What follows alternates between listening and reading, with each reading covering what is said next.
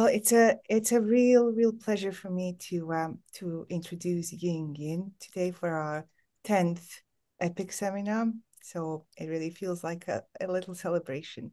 It's a really good fortune to have worked with Ying for many years in the lab of Sokyang Lee at Duke.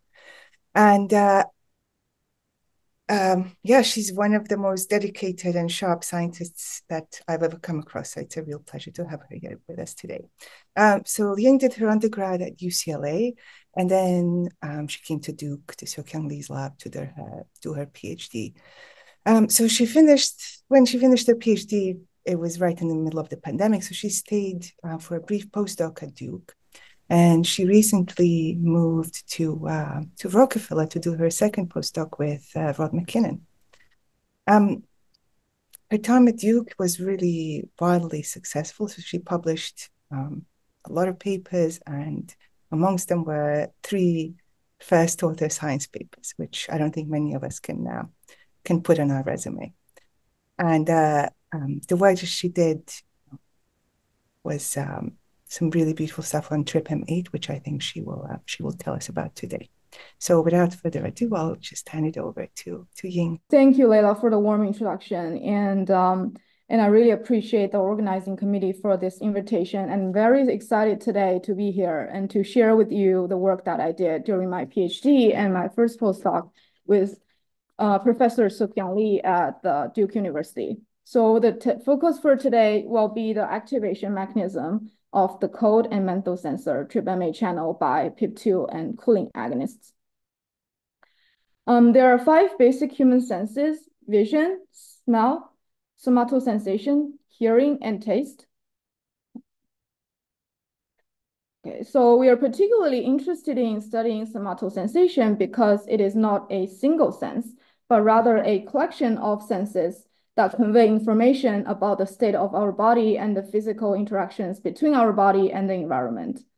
Somatosensation includes the sensation of temperature, chemicals, and mechanical forces. And to protect our bodies from potential injury, noxious stimuli from these categories are detected by specialized sensory receptors or proteins in the peripheral nervous systems, and which transmit the signals from the environment to the central nervous system to induce the sensation of pain so that our body will stay away from these potential damage. And a major group of these receptor proteins for somatosensory transduction are the transient receptor potential TRP channels. The TRP channel superfamily consists of a diverse group of cation channels that are permeable to sodium, calcium, and magnesium. There are 6 subfamilies in mammals, which are grouped based on their sequence homology, as shown here in this phylogenetic tree. And these channels are widely expressed in various tissues and cell types, and they function in many physiological processes, such as vision, taste, touch, and thermal sensation. And all TRP channel subunits are predicted to contain 6 transmembrane helices S1 through S6. And following this pore lining helix S6 is the highly conserved TRP domain. The cytoplasmic N and C termini show diversity in both structures and functions across different subfamilies of TRP channels. Okay, so several TRP channels function as receptors of thermal and chemical stimuli, including TRPA1, TRPM8, TRPM2, TRPM3, and TRPV1. They are activated by temperatures ranging from noxious cold to warmer temperatures and then noxious heat temperatures. And these channels are also sensitive to pungent chemical stimuli. For instance, the pungent wasabi and garlic act on TRPA1 channel, and mint for TRPM8, and hot chili pepper activates TRPV1 channel. Therefore, these receptors are capable of integrating multiple thermal and chemical stimuli, giving rise to this property of polymodal sensing. And since these channels can sense noxious stimuli from the environment and convert the signal the stimuli into electric signals and transduce towards higher order sensory system in human body, they play a very important role in pain sensation. And among these channels, the cold sensor TRPM8 and the noxious heat sensor TRPV1 have attracted a lot of attention in the field, and they have been extensively studied. At the time when I started the project on the cold sensor TRPM8, a lot more was known for the capsaicin and noxious heat receptor TRPV1. So in 1997, the TRPV1 gene was cloned by David Julius's group, and the cloning and characterization of TRPV1 revealed how sensory neurons detect capsaicin and high temperatures at molecular level.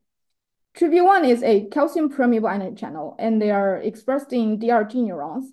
And this channel can be activated by noxious heat temperatures over 42 degrees Celsius, as indicated by the substantial increase in the channel, the current magnitude in response to temperatures over 40 degrees Celsius. Besides temperature, the valenoid compounds, such as the hot chili pepper ingredient capsaicin and a ultra-potent agonist RTX, as well as low pH, can also activate this channel. So the first structure from the TRP channel superfamily was reported for TRPV1 using a single particle cryo-electron microscopy technique. And this channel forms a homotetramer, and they can be divided into two layers, the transmembrane domain TMD, and the bottom is the cytoplasmic domain. The TMD consists of the voltage sensor-like domain VSLD formed by transmembrane helices S1 through S4, and the pore domain is formed by S5, a pore helix, and the pore lining helix S6. This VSLD structurally resembles the voltage sensor in the voltage-gated KV channels, voltage-gated potassium KV channels. And these two domains are connected by this S45 linker. The TRP domain follows the pore lining helix S6 and is positioned below the voltage sensor-like domain and in parallel to the membrane plane. The cytoplasmic domain contains largely the anchoring repeats at the N terminus. And a follow-up cryo-EM study revealed an overlapping binding site for the endogenous phosphatidylinositol and for the agonist RTX or capsaicin, which is located above this S45 linker. And structural information suggests that this PI lipid functions as a competitive antagonist and locks the channel in a closed conformation, while the binding of RTX displaces the endogenous phospholipid and propagates the conformational change to the pore domain and through this S45 linker, and then opens the channel at the S6. So up to this point, we've known the structure and function of TRPV1, but then how about its counterpart, the cold and menthol receptor TRPM8? Okay, so TRPM8 is expressed in the periphery efferent fibers projected from TG and DRG neurons. It is also calcium permeable ion channel, and it functions as the principal cold sensor for detecting environmental cold. And amongst all the somatosensory receptors, including TRPV1 and also the mechanosensitive piezo channel, TRPM8 exhibits the most robust knockout phenotype because the TRPM8 deficient mice showed severe deficiency in cold sensing. So in this behavioral test of cold sensitivity, both the wild type and TRPM8 knockout mice were placed in between these two plates. One was held at 30 degrees Celsius, while the other side at varying temperatures from noxious cold to hot temperatures. And the time the mice spent on this 30-degree surface was measured with respect to varying temperatures on the other side. So the wild-type mice, in gray bars, they showed clear preference for the 30-degree surface, warm surface, as the temperature is decreased on the other side. But in contrast, the MA knockout mice spent less time on the 30-degree side and spent extended period of time on the cold surface, and suggesting the deficiency in cold sensing in these MA knockout mice. And like TRPV1, TRPM8 is also a polymodal ion channel. It can be activated by the cold temperatures below 28 degrees Celsius, and also by cooling compounds, including the naturally occurring compound menthol from the peppermint, and also a synthetic supercooling agonist called isolin. And channel function requires the phospholipid PI45P2, and depolarizing membrane potential can also open this channel. So the membrane lipid PIP2 is a key signaling phospholipid that resides in the plasma membrane, and it is required for channel activation because the depletion of PIP2 causes decay in TRPM8 currents. In this inside-out patch of hex cells expressing the TRPM8 channels, the cooling agonist isolin elicited robust current, which is suppressed by polyl-lysine, which sequester the endogenous PIP2 from the plasma membrane. And this current decay can be rescued when exogenous short-chain diCA PIP2 was supplied. So this data indicate that the PIP2 is essential for the channel activation. And additionally, higher concentration of PIP2 as high as 500 micromolar alone can activate this channel. And here we're looking at the dose response of diCA PIP2 and increasing in the presence of increasing concentration of menthol. It shifted the EC50 of diCA PIP2 to the left, suggesting the apparent affinity of PIP2 channels, apparent affinity of TRPM8 channels for PIP2 was enhanced by the presence of menthol. Therefore, this data suggests a allosteric coupling between PIP2 and cooling agonists. So the two most well-studied agonists for TRPM8 channel are menthol and isolin. And previous functional studies suggested that these two compounds activate the channel through different mechanisms. So high throughput screening and mutagenesis showed residues critical for menthol and channel and isolin activation. They overlap, but they are not identical set of residues. And channel activation by isolin requires calcium as a cofactor, which is different from menthol. As only by this functional data, only the presence of both isolin and calcium can elicit robust current in rat TRPM8, whereas menthol activation does not require calcium. And what's more interesting is that the isolin sensitivity also shows ortholog dependence, while menthol sensitivity is highly conserved among all the TRPM8 channels. Avian TRPM8, which include chicken and bird channels, are insensitive to isolin in the presence of its cofactor calcium. In contrast to the mammalian TRPM8 can be activated by isolin and calcium. So it has been shown that this ortholog dependence originates from the difference at the single residue position, and the equivalent residue corresponds to glycine in human and mouse TRPM8. When mutating this alanine, the alanine in chicken TRPM8 to glycine, it confers the isolin sensitivity, as shown by this FURA2 calcium imaging data, that the isolin could induce increase in intracellular calcium in hex cells expressing this chicken A to G mutant channel. So also furthermore, there are many studies try to probe the binding sites for menthol, isolin, and PIP2. And based on the sequence homology between TRPM8 and TRPV1, the transmembrane helices were predicted, and the residues that were suggested involved in channel sensitivity to these ligands are mapped here. So the residues critical channel activation by menthol, isolin, and PIP2 were predicted to locate on transmembrane helices S2, S3, as well as the trip domain. Together with a computational docking model, the field predicted that the menthol binding site in TRPM8 is analogous to the capsaicin binding site in TRPV1, which is near the S2, S3 and facing the plasma membrane. Okay, so given all these prior knowledge, so we initiated the project on TRPM8, and then with the aim to understand the mechanism of ligand and PIP2 dependent activation of TRPM8 channel using both structure and functional strategies. For a structure study, we identified a stable target, a TRPM8 ortholog from the bird colored flycatcher named TRPM8FA. In 2017, in collaboration with Gabe Lander Lab at Scripps Research Institute, we determined the first cryo-EM structure of TRPM8FA in the APO conformation. And the cryo-EM reconstruction was resolved to an overall resolution of about 4.1 angstrom, with local resolutions ranging from 3.8 at the core and to 8 angstrom at the periphery. And we performed de novo model building based on the good map quality. And TRPM8 channel forms a homotetramer, and the channel can be divided into the 3 layers, including the top transmembrane domain layer, and the bottom 2 layers form the cytoplasmic domain.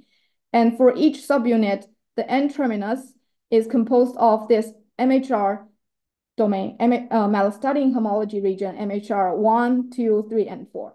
And this MHR 1, 2 together forms a single domain, and it is connected to the MHR 4 through the helix-turn helix motifs in the MHR 3 domain.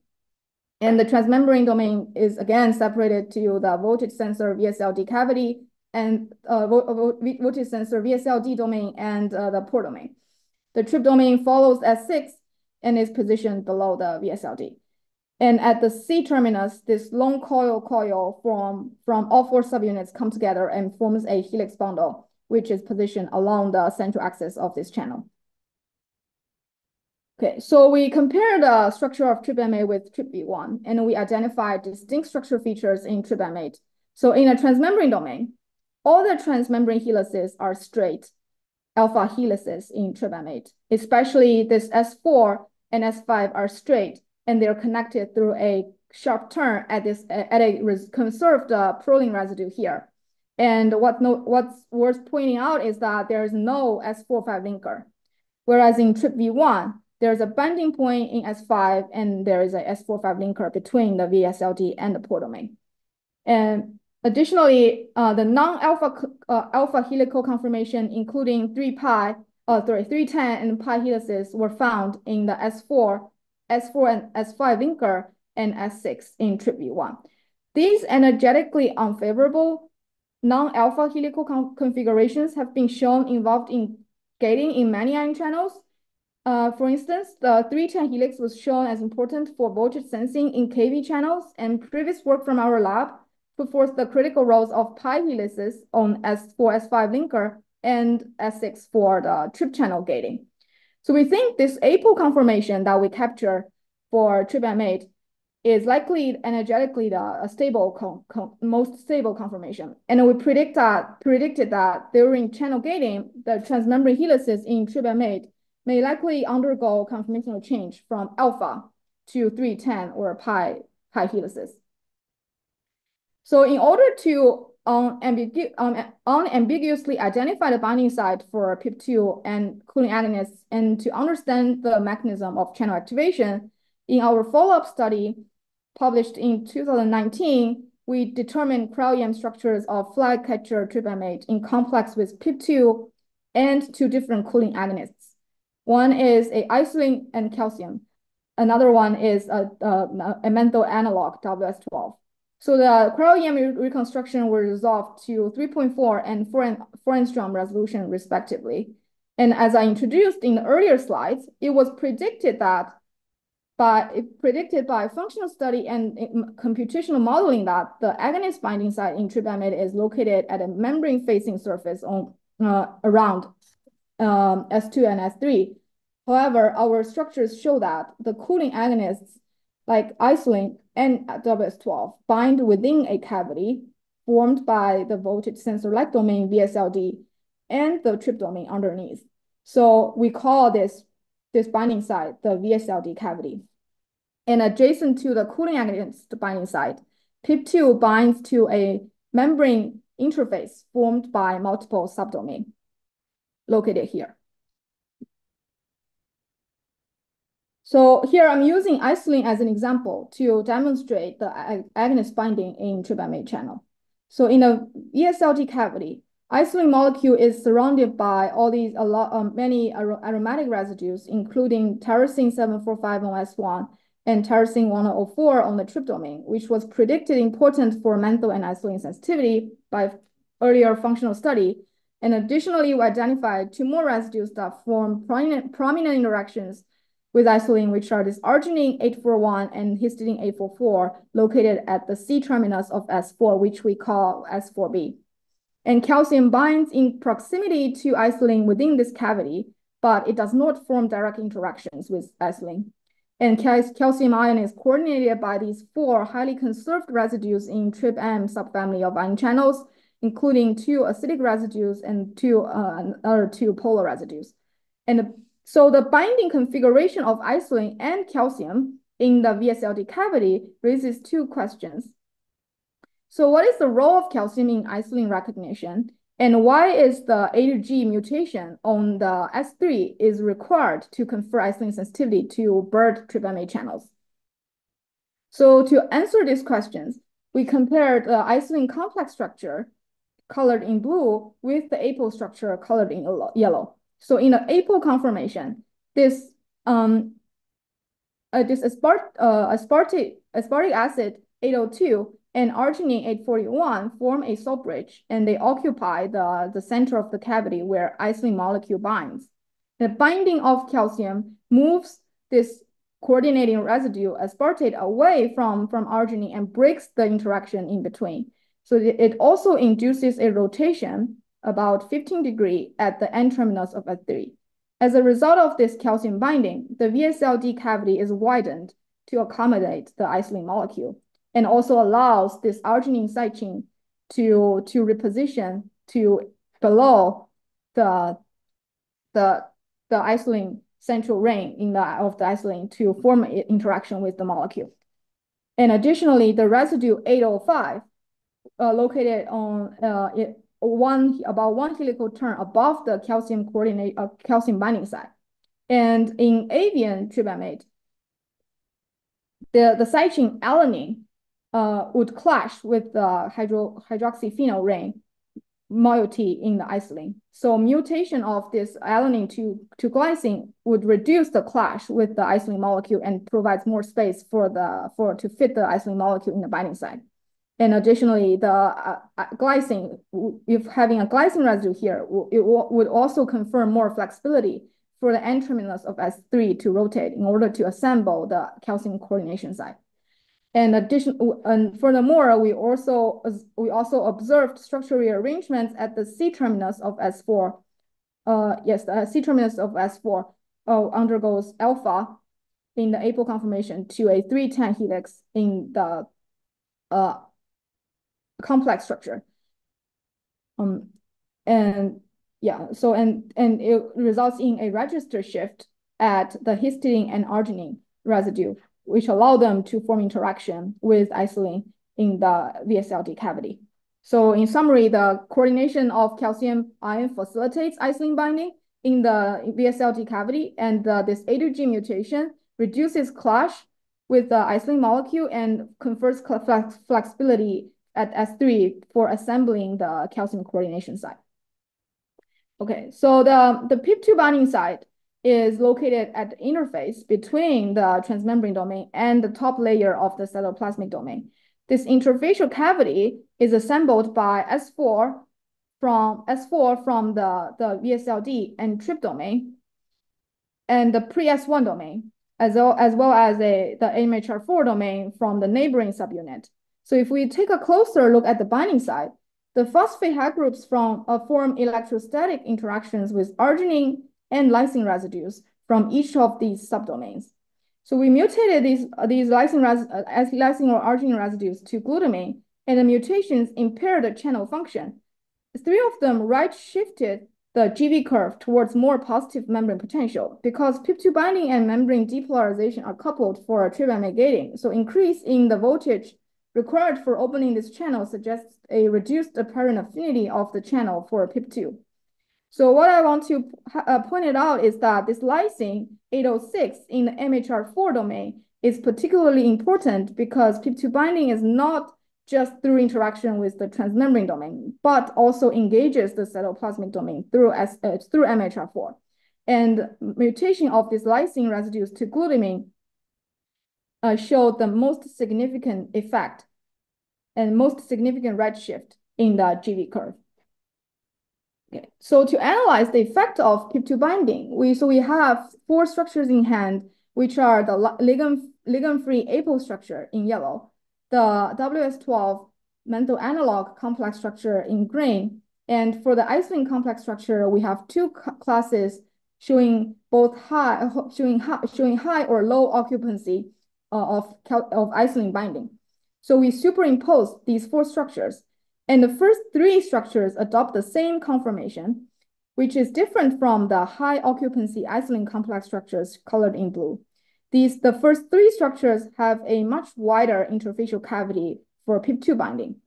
as exemplified by the WS12 complex structure here, PIP2 molecule only loosely attached to this binding site. Whereas in the high occupancy isolate structure, the PIP2 binds whereas in this high occupancy isolate complex structure, it features a much more compact binding site for PIP2, and PIP2 binds much tighter at this site. So this difference in the PIP2 binding configuration comes from the secondary structure change at S4B. In the APO and WS12 structure, this S4B is a alpha helix, and this arginine, one of the PIP2 binding residue, is away from the binding site to form direct interaction with PIP2. Therefore, PIP2 only binds very loosely at this binding site. In the isolate complex structure, S4B transitions from alpha to 310, and and this arginine is repositioned and goes much lower to closer to the binding site to form direct interaction with PIP2. So which leads to this much tighter PIP2 binding at the binding site. So we think this PIP2 binding configuration in the high occupancy isolate structure represents a fully engaged PIP2 binding mode. This is important because in this conformation, where S4B adopts the 310 helix conformation, it is also favorable for isolate binding, as I showed in the earlier slides. And also, this fully engaged PIP2 binding in the interfacial cavity tightly couples all these subdomains from both the transmembrane domain and cytoplasmic domain for potential channel gating.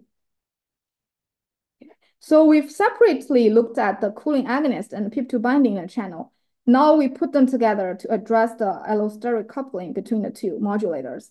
So we compare the APO structure in yellow with the isolate complex structure in blue. PIP2 molecule is shown in red here, and isolate molecule is shown in darker blue.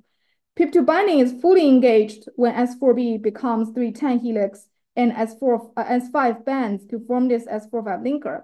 Likewise, isolate binding is also more favorable when S4 is 310 helical, so that this arginine and histidine residue side chain can rotate towards the center of the cavity to form interaction with isolate. So the locations for cooling agonists and PIP2 are located on the opposite faces of S4B. And PIP2 binding facilitates structural rearrangements to accommodate isolate, and conversely, isolate binding induces conformational change favorable for PIP2 binding. Therefore, PIP2 and cooling agonists, they are coupled to enhance the parent affinity for each other in the channel. And on the other hand, as a comparison, we found the distinct binding sites and opposing functional effects of phospholipid between TRPM8 and TRPV1 channel. So in TRPM8, the locations of cooling agonists and PIP2 binding sites are positioned adjacent to each other on the opposite sides of S4B. And this allows for allosteric coupling between binding of these two key modulators of the for the channel activation. In contrast, in TRPV1, the binding sites for valenoid agonist overlaps with the endogenous phosphatidylinositol PI lipid, and this PI lipid acts as a competitive antagonist and locks the channel in a closed conformation. Therefore, we've shown that TRPM8 utilizes a synergistic binding of PIP2 and cooling agonists at different sites for channel activation, which is in contrast to the competition between the valenoid agonists and endogenous inhibitory PI lipid for a common binding site in TRPV1. So as a partial summary, so far we have determined the architecture of the flycatcher TRPM8, and we identified the binding sites for PIP2 and cooling agonists in TRPM8 channel, and we showed two modes of PIP2 binding configuration. And our structure study illustrated the allosteric coupling between PIP2 and cooling agonists. But there are still several other issues remain to be addressed. Although the two ligand-bound complex structure we reported adopt different conformations, the pore domain and the X6 gating residues were not clearly defined in these structures. Therefore, we were not able to interpret the ligand-dependent gating mechanism for this channel. And there are also functional differences and potential structural discrepancy between bird, avian, and mammalian TRPM8 channels. So for the next part of our work, we changed our focus to go back to mammalian channels and established mouse TripM8 as our model system for our study. Okay, so paper from Thomas Voigt's lab, they classified TripM8 agonists as either type 1 menthol-like or type 2 allyl-isothiocyanate AITC-like type of agonists. They analyzed the effects of these two types of agonists on TripM8 gating kinetics and found that type 1 agonists lowered the deactivation kinetics, whereas the type 2 AITC-like agonist accelerated the activation kinetics. So these differential effects suggest that type 1 may stabilize the open state of TripM8, while the type 2 may destabilize the closed state of the channel. In the meantime, in order to capture the ligand-bound open state structure of TripM8, we have tried various TripM8 agonists, including the menthol and ethylene that we used previously. But finally, we came across a novel agonist called cryosim-3, we refer to as C3. And based on our functional characterization, this compound functions as a type 1 menthol-like agonist. So with this information, we hypothesized that we could potentially co-apply type 1 and type 2 agonists to achieve a synergistic effect on TripM8 activation. So we did the experiments. And in this TEVC recording of oocytes expressing mouse TripM8 channels, C3 itself can reversely elicit robust inward current. And low concentration of at 0.5 millimolar AITC itself induced very weak channel activation. And when we co-apply C3 and AITC, the combination, the co-application of both significantly potentiated the current magnitude, which can also be fully inhibited by the TripM8 specific inhibitor at the end.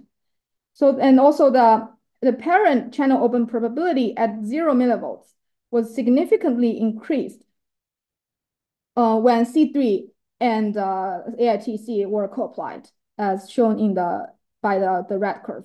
So based on the functional data, we formed a strategy to co-apply C3 and AITC, along with PIP2, which is the essential phospholipid for channel activation, to the purified TripM8 channels for our structure study. So finally, using single particle cryo-EM, we captured mouse TripM8 in distinct conformations along the ligand-dependent gating pathway, including a ligand-free closed C0 conformation, and with PIP2 bound in the closed C1 state, and with C3 and PIP2 bound in the intermediate C2's closed state, and in complex with all three channel activators, including PIP2, C3, and AITC in the open state conformation. And shown at the bottom are the cryo-EM reconstructions at the ion connection pore at the S6 gate, specifically for each conformation. And we're looking at from the extracellular side.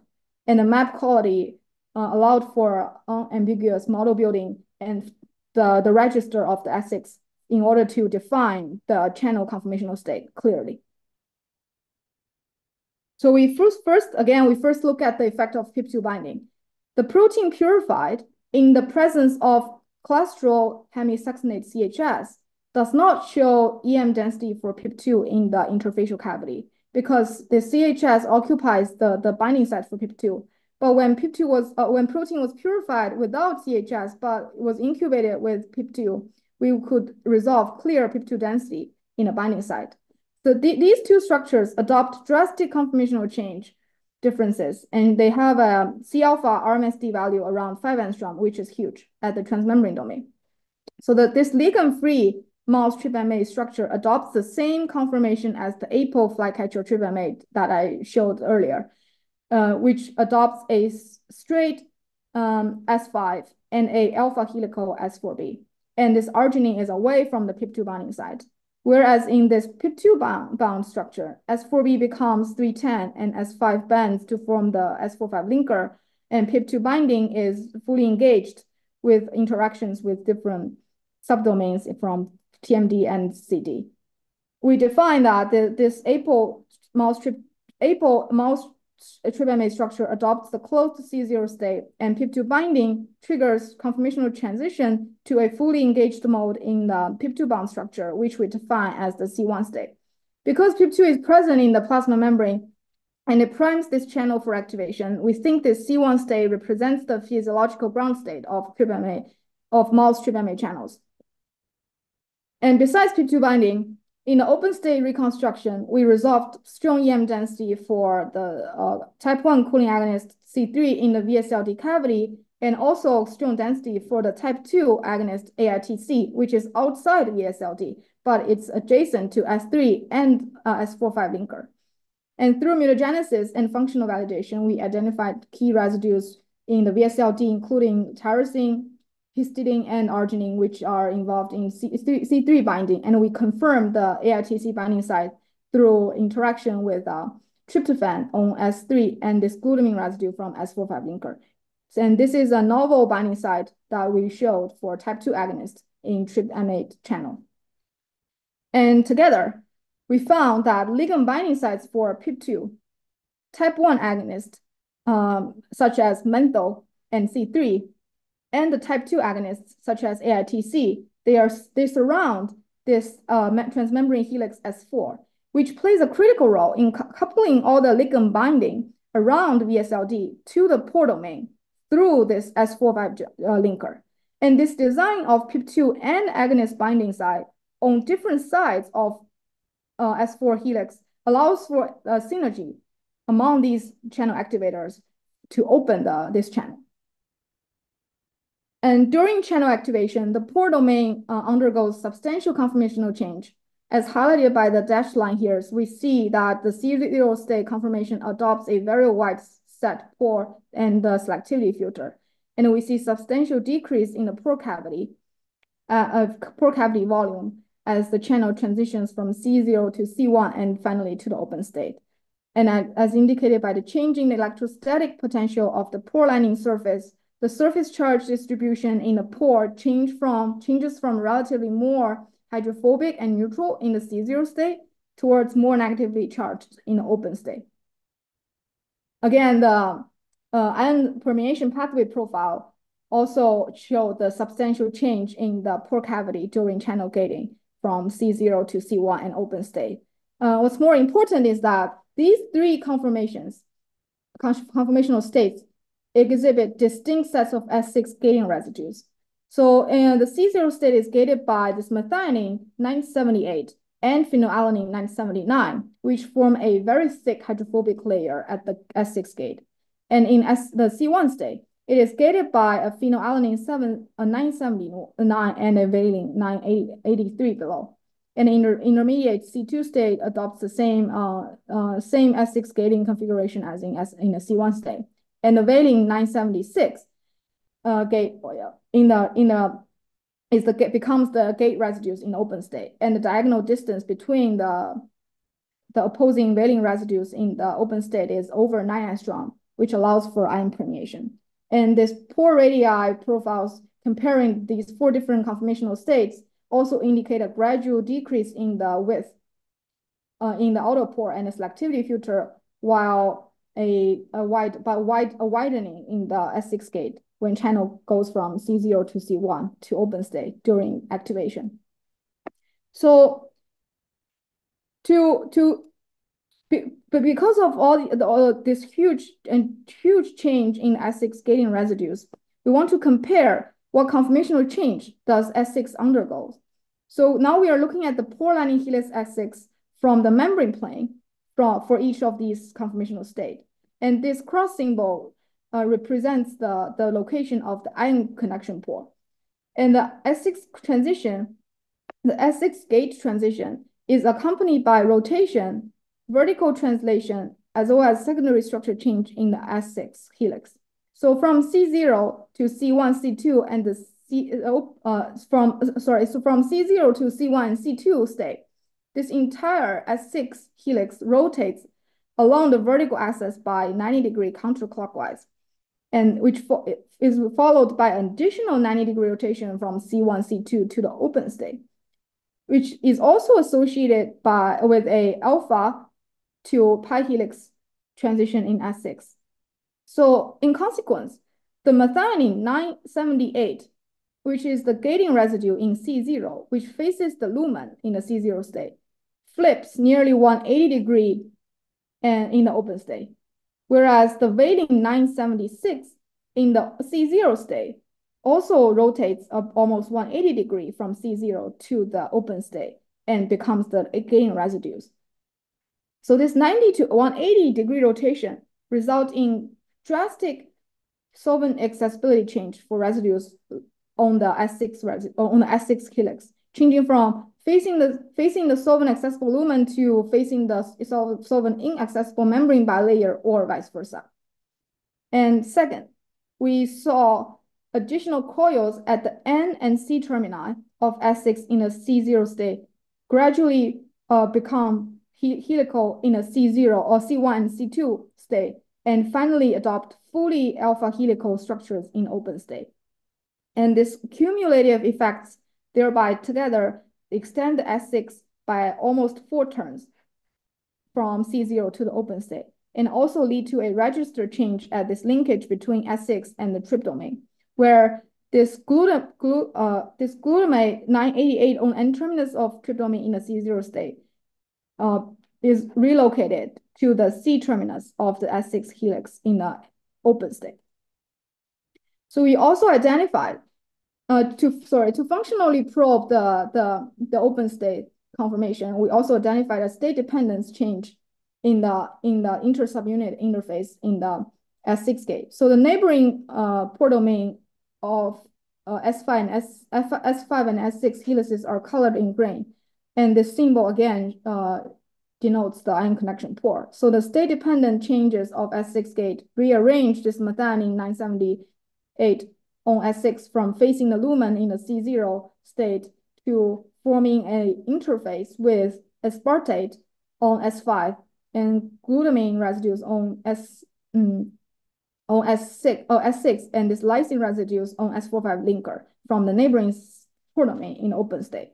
So this is a unusual interface arrangement because a hydrophobic side chain of methionine faces 3 hydrophilic residues.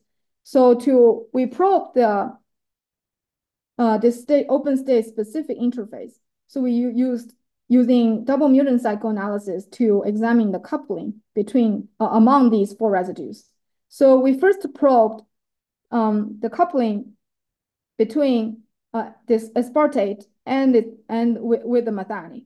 So we made single and corresponding double mutants, and we obtained the GV curve for each mutant and compared the V-half with the wild type channel, and we calculated the coupling energy. So the V-half of D to N or M to D single point mutation substantially redshifted the GV curve to much more positive membrane potential compared to the wild type channel shown colored in black, indicating these point mutations destabilize the open state as it is much more difficult to open the channel by depolarization. However, the V-half of the double mutant D to N plus M to D colored in blue showed a similar V-half to that of the wild type, and with a large coupling energy. So this data corroborated that these 2 sites these 2 residues are energetically coupled in open state. And likewise, we found the coupling between this glutamine and the methionine residue are strongly energetically coupled based on the double mutant psychoanalysis and also the calculation of the coupling energy. Okay, so to understand the basis of this ligand-induced channel activation, we made structural comparison between the physiological ground state C1 and the open state. So essentially, the binding of PIP2 and choline agonists around VSLD induces a small local conformational change in S4B from 310 to alpha. And this small change is propagated to the pore domain through the S45 linker. The bending point on S5 that forms the S45 linker also changed from changed by almost one helical turn from isoleucine to phenylalanine. And this translocation of the bending point also helps further amplify this conformational change of S5 because S5 is maintains extensive interaction with the pore lining helix S6. So the movement of S5 is tightly coupled to S6 translocation away from the central axis, which finally leads to the dilation of the pore domain for channel opening. Okay, we also carried out detailed contact analysis on the C1 and open state structure. And specifically, we looked at residue interactions at the both intra-subunit and inter-subunit at the transmembrane domain. And we identified these three interfaces that undergo most substantial change during channel activation.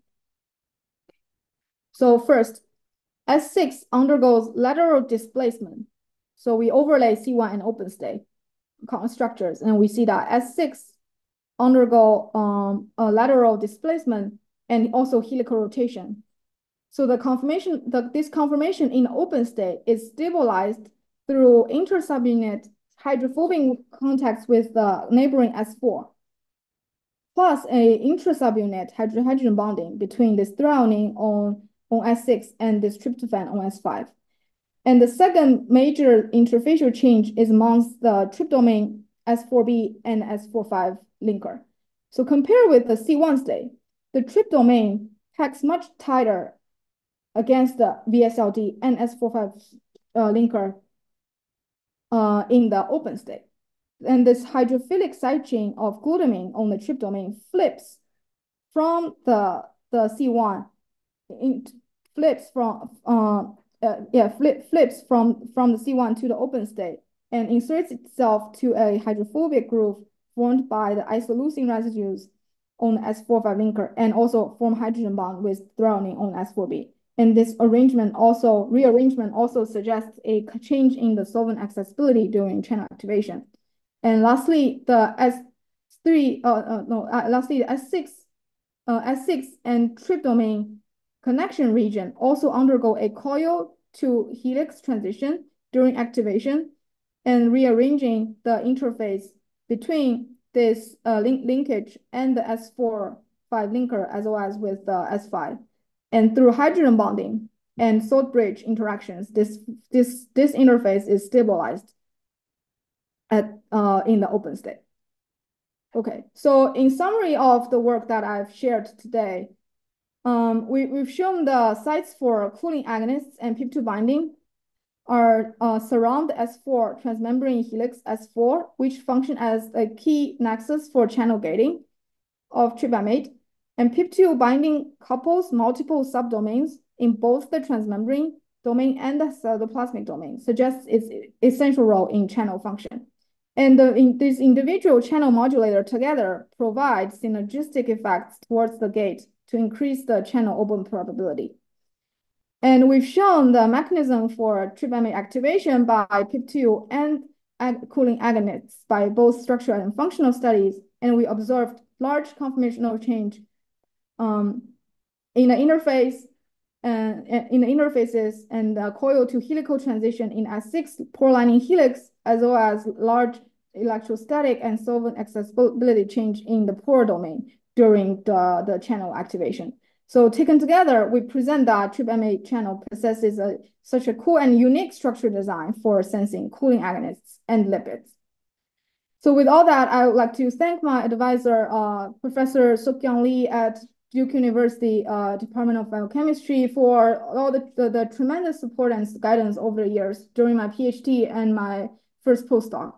And also special thanks to all the former and current members from the Lee Lab and for their support in various aspects, including structural analysis, electrophysiology experiments, and cryo-EM data collection and data processing support. And I would also like to thank all the collaborators that we have had over the years, including Gabe Lander Lab at Scripps, Huanghe Yang's lab at Duke University, and Wenpyo Ying at Lehigh University for MD simulation support, and Mario Bornia at NIHS for cryo-EM support. And thank the cryo-EM facility at Duke, Smith, and PNCC for data collections and for NIH for fundings. And I'm happy to take questions from the audience. Right, thank you, Ying. Right, I think Connor has a question. Thanks, Leila. Hi, Ying. That was an amazing talk. Beautiful description of all these different potential transitions. My question is, do you know, or is it known whether there are any endogenous molecules which might bind in either the type 1 or type 2 agonist sites? Um, Endogenous, not really so far that we have not encountered any endogenous molecule that binds at the two agonist sites. Yeah. Thanks. There's a question from Maida. Hi, Ying. That was a gorgeous talk. Congratulations on really beautiful work. My question was regarding temperature gating. So what are the conformational changes associated with temperature-mediated gating in this channel? We have not captured any temperature-induced like open conformation for this channel, and obviously that's the ultimate question that we are going after for this channel because it's the code sensor for our human Yeah, being. but can you speculate based on Yes. the models that Well, you've come yes. up with so far? So one of the hypotheses now for temperature sensing is heat capacity change, which is basically mediated through solvent accessibility change within the channel. And we don't think there it does well so I've mentioned throughout the second part of my talk that we observed a large solvent accessibility change in this channel during the channel opening by PIP2 and the agonists, which include the 90 to 180 degree flip rotation of the S6, which obviously involved large a large solvent accessibility change, and other part of the channel, the transmembrane domain, also undergoes solvent accessibility change. So we think, we speculate that we would likely observe similar patterns of conformational change undergo the temperature-dependent channel gating. So that's our current speculation and hypothesis. Thank you. Right. I actually had a question, Ying. So with I don't know if this is already in the literature, but has anyone tried to calculate sort of the energy required to go from like the APO state to the fully open state and figure out if, how that compares to the energy that's involved in cold gating? No, I don't. Theoretically, it would be difficult to do that, and then we haven't done that also, and that would be something that we would like to measure, like during not just ligand gating, or especially for temperature cold mediated gating, so that we have an idea about the the like the energy required for channel activation for this channel. Yeah. Right. So we have a question from an anonymous attendee who says, "Great talk. Would it be possible to have a chimeric agonist acting as both type 1 and type 2 agonist? Or would it be structurally not possible to enter the channel? Thanks." Yeah, thank you for the question. And so for drug design, it is, yeah, so because based on the fact that type 1 and type 2, they impose a synergistic effect. So one idea that personally I've thought about it is to link the type 1 and type 2 moiety together. So we have like fused molecule that so we can impose both the type 1 and type 2 effect. But chemically, it might be difficult to achieve that because there might not be enough room for the compound to enter the occupy the binding site within the cavity as well as outside the cavity. So that's the challenge. But it's definitely a interesting and exciting direction to pursue. If there are no more questions, then we can all join me in thanking Ying, and we will see you next month. Okay, thank you everyone for the attendance.